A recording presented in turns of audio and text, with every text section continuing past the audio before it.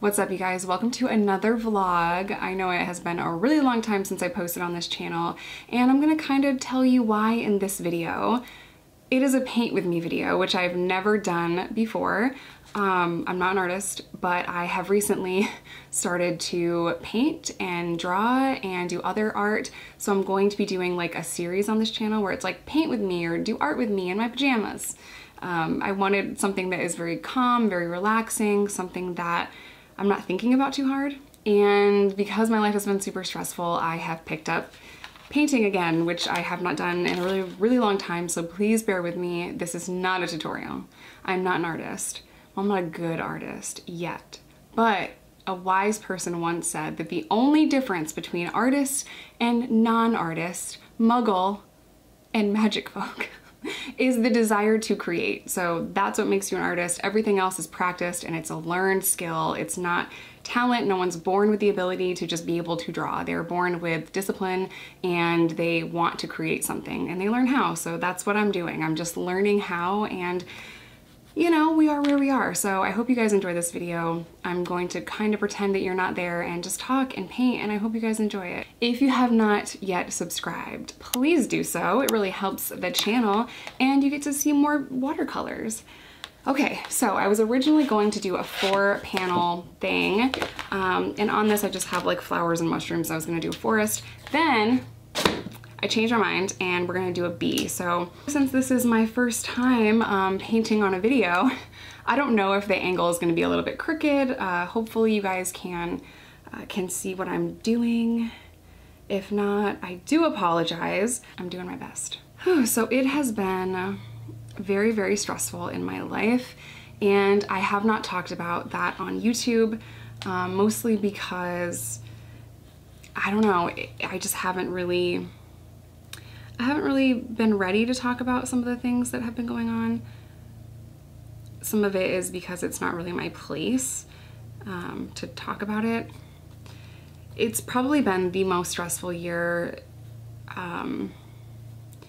in recent memory. You know, my hardest year out of prison, and I've had some pretty hard years, but this year has been very difficult for my family, and I have been so out of my mind, stressed out, that I don't even know what to do. You know, I don't think that a lot of people talk about their stress or their vulnerabilities on the internet like I do. You know, I don't know a lot of people that want to, because they're sane. And for me, I've kind of built a brand of transparency, and I feel like I'm hiding things from you guys, which sounds probably stupid. It's not intentional. I want to tell you guys what's going on, and hopefully soon I'll be able to. But man, I have been stressed. You know, I've lost friends, both from death and from setting boundaries. Imagine the fuck out of that. We've had mental health issues, car accidents, I mean, you name it, and whew, it's crazy. Everyone's okay, But I genuinely believe that this year, as difficult as it has been so far, I believe that it is for a reason, and that reason being that sometimes you just need to slow down, and that is what painting has kind of forced me to do. It's forced me to slow down and appreciate simple moments and kind of just take it one step at a time, one day at a time, and for that I'm grateful. You know, I've definitely learned a lot this year, and it hasn't come from wanting to learn it. You know, some lessons are pretty difficult like that. Yeah, it's been filled with just heartbreak on so many levels, of so many different reasons, and I'm feeling just more overwhelmed than I ever have. So if you guys are going through something like that, it's my advice to slow down and, you know, try to continue to check in with yourself and continue to make sure that you're okay. There's so much that happens that is just completely out of our control. And for me personally, slowing down is not something I do easily. It's not something that comes naturally for me. I'm usually like, go, go, go, fix it, fix it, fix it kind of person. And I have been that person for so long that it has kind of come at a great cost to my own mental health. So learning how to slow down is, I think, really important. I want this bee to be kind of fluffy. I don't want it to be perfect at all. I want it to be kind of messy and kind of crazy. So that's what I'm going for. As you can see, I've sketched a little bit of a bee. It's crooked on the thing, isn't it? Sorry. But it's going, he's going kind of diagonally up this page. So.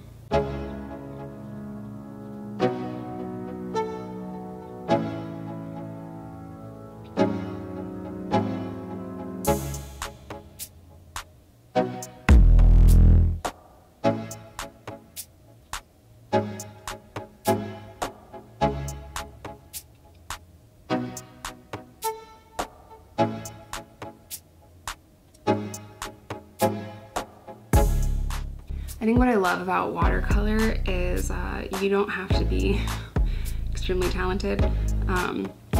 It's definitely one of those mediums where you can be super sloppy and messy and it still comes out looking really, really cool. So,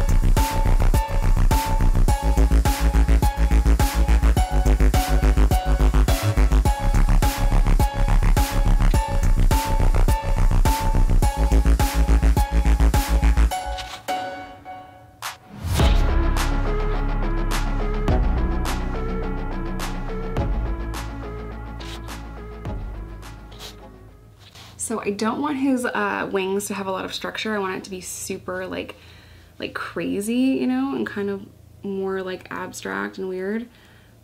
But yeah, that's kind of what I'm going for here. I genuinely believe anybody can do watercolor. I don't think it takes a lot of talent. It just takes a little bit of practice. You know, I do a little bit better when I sketch something out. It helps me know where everything is gonna be. No pun intended. Yeah, so for me, I have to kind of sketch it out first. Yeah, so I want to use like bright, like neon yellow for his wings, and I want to use kind of some of this yellow. And I just want to mix a bunch in here. Hopefully you guys can see that on the other thing. I don't want it to be like super just yellow. I want it to have a little bit more depth than that, but honestly, if it looks like a bee, that's a win, because I'm not the best at this. That looked orange, like really, really orange. I mean, I'm sorry, that looks green for a second. So I don't want a ton of green. And I'm gonna go back in, or I'm gonna go into this little mustardy color. I don't want a ton of water. Okay, the yellow.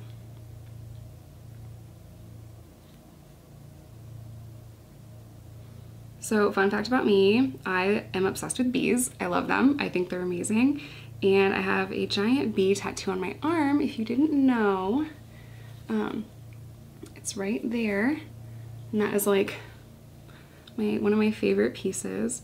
The bee was actually the first tattoo that I got on my arm. So, you know, it definitely has a special place in my heart. I have a special place in my heart for that bee. It wasn't the first tattoo I ever got, but it definitely paved the way for others to come. And it started my like obsession with it and my want for a sleeve. Like in adult life. As a teenager, I always wanted a sleeve, but I like never, I don't know, I let other people kind of tell me that oh, it's gonna be on your body forever, you know, or it's not a smart idea, or what if you hate that in 10 years? Like, okay, but what if I don't, Stacy? I don't know anybody named Stacy. What if I don't, Karen? Okay, what if I love it, and what if it becomes like this incredible piece of artwork and it makes me happy? How about that? Did you ever think of that? Or I love when people are like, oh, it's gonna look horrible when you're 60. Bitch, bye. We're all gonna look different when we're 60, and I don't think that I'm going to regret the chances that I took and the artwork that I did. I think that I'm gonna regret the things I didn't do. I think that I'm going to regret the, you know, all the risks I didn't take, and I'm gonna regret all the times where I wasn't doing something that was, you know, in line with who I am as a person. This year I've definitely started to learn more about boundaries and how to set boundaries. You know, I mentioned earlier in the video that some people have come into my life just to take from me, money or whatever it was, but I really had a very weak boundary when it came to money, because I'm like, oh, I can always make more money. They need it more than me, or they need to eat or whatever, just it's fine. And then when I started to say no, especially around money, and there's a reason why I'm saying this, when I started to say no to people about money, they started to get really fucking mad at me, and they completely turned their back on me in a second. And that is how I knew who should be in my life and who shouldn't be in my life. And I think that's a really important boundary with people, is money, whether it's family or friends. If you start telling people no, especially with money, because people be crazy about money, you'll see like just how nasty people can get, you know, and you'll see that maybe that person was just using you. Not even just with money, like, oh my God. For some reason, I can't find friends that break into my house and hide like little tiny unicorn statues. I don't know, I saw it on TikTok. I have the kind of friends that are like, yo, I need a ride, I need money and gas money, I need this, I need that, drop everything and do this for me. Where do I get the friends that are like, hi, I broke into your house and I cleaned all of it? Where are those people at, bro? I want to know where those people are, because I don't find those kinds of people. I'm that kind of person. I've actually done that before. I've broken into one of my friend's houses. She was kind of going through like a mental health situation. God, it was so many years ago. And I cleaned her whole house, and I was waiting for her to come home with some food, and oh my God, she just immediately broke down and started crying, and it was just the sweetest thing ever. And she's like, you're fucking crazy, and I love you, thank you, thank you, thank you. And from that moment on, I loved getting people gifts, which is super random. I love to buy gifts for people, or even just do things, you know, like nice things for someone. And I'm really good with the small gifts, you know, like that one thing that like kind of changes your life in like such a small way that every time you use it, you're like, oh, this makes my life easier. For example, Reese has a gym addiction, and if you guys didn't know, and part of his gym addiction, you know, he uses a shaker cup every day. And I thought, you know, I think it would be like a good idea if I got him one of those automatic ones. So I'm a really good gift giver, excuse me, with like the small things. I'm really good at like observing something that's really, you know, small that might change your life. I'm good with those kind of gifts. I feel like there's like two kinds of people in this world. Those that are gift givers and those that are just like, here's a hundo, you go shopping, you know? I'm more of the, here's a gift that you never would have thought of to get yourself. That's kind of like how I shop for people. I bet you didn't think I was going to do pink and orange for the wings. Or maybe you did, but I want their wings to be like super abstract and like weird. We'll go back in and detail them a little bit more. But the thing with watercolor I've learned is like, don't overthink it, let that shit dry, and then build dimension after, which means you have to be patient, which is not a skill that I possess. But I'm trying. Okay, 21 minutes. Dude, my camera turns off after 30, so you know, if it turns off, my bad. Oh, I love this purple.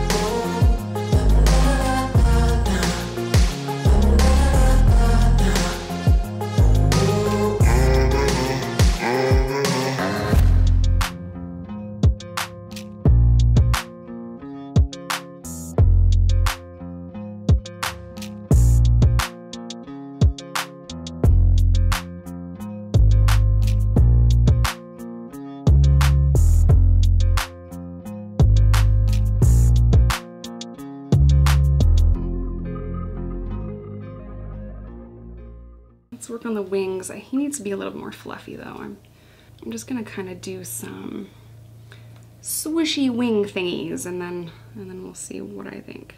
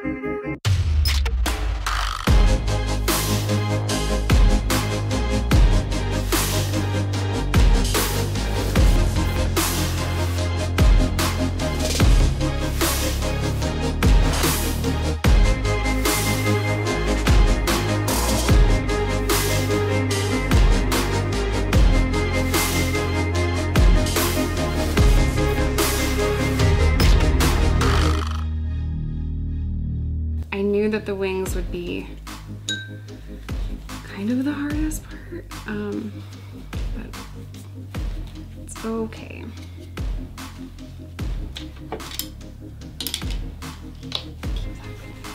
So I'm gonna do kind of the same thing I did a second ago, just a little bit darker and build it up a little bit.